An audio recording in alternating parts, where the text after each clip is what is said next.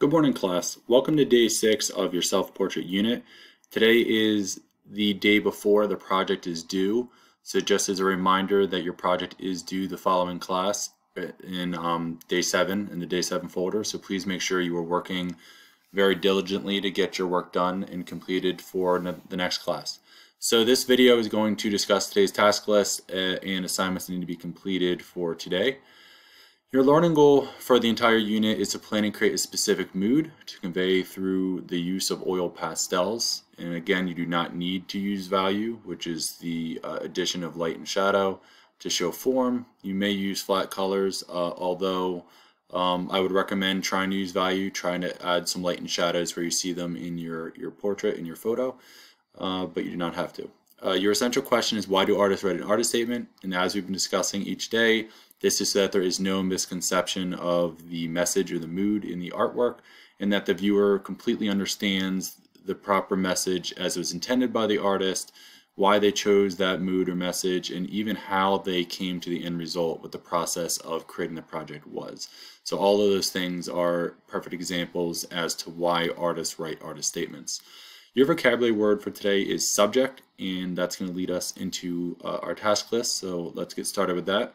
Your task list for today is to first watch the subject video to help with today's entrance ticket questions. The answers to both entrance ticket questions are in that video.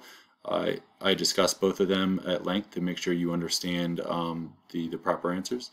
So your entrance ticket your questions are, what is the subject, and how can the size of a portrait affect its importance as the main subject? So make sure you watch the video first, then complete the entrance ticket, because all the answers are in the video. As long as you complete them in the proper order, you'll have no issues with this. And lastly, just continue spend the rest of the class adding color to your portrait, and submit your progress to today's day 6 student progress. You should be at the point where you're a little bit more than halfway done, so I put 60% color completion.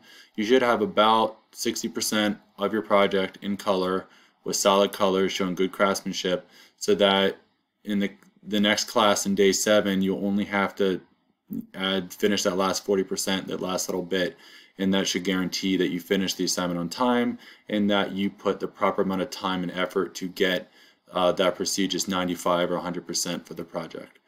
Alright, I will see you all in just a short moment in the subject video.